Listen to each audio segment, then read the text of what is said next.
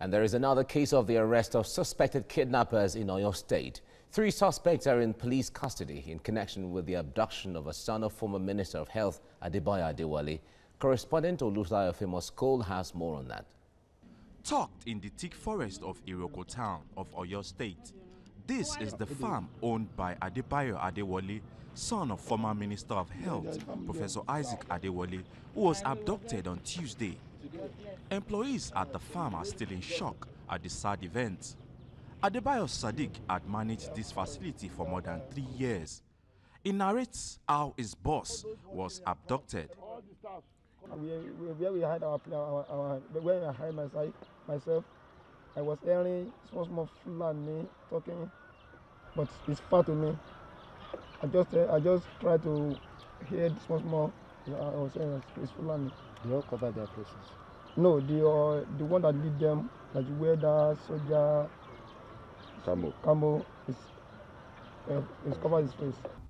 Benga Ogunleye was employed 3 days ago as driver to Adedayo, but the police would not let us speak with him. Security agents here smell a rat. They suspect that an insider might be behind this heinous act. Their word of advice is for Nigerians to adequately screen their domestic staff and be more security conscious.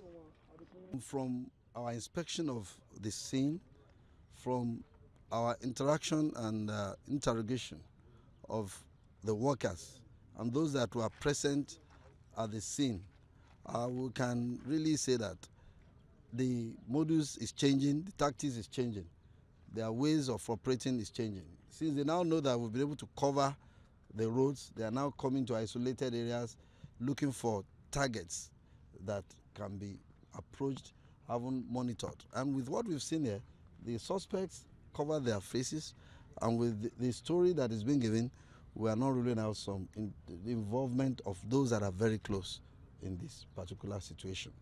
But whatever it is, we're going to unmask those that are behind this, and that is the assurance I'm giving the members of the public. The Inspector General of Police have given a mandate, and on that mandate we stand, that kidnapping will become highly unprofitable. The police say kidnappers have changed strategies and are going for softer targets. Security at this farm is very porous. Conveying the son of the former Minister of Health stopped here, and the 4 kidnappers brought him down and took him straight into this bush path. His whereabouts remains unknown, but security agents say they will adopt science, technology and innovation to ensure that this young Nigerian regains freedom and rejoins his family. From Iroko town, I'm Olutayo Famous Cole reporting for TVC News.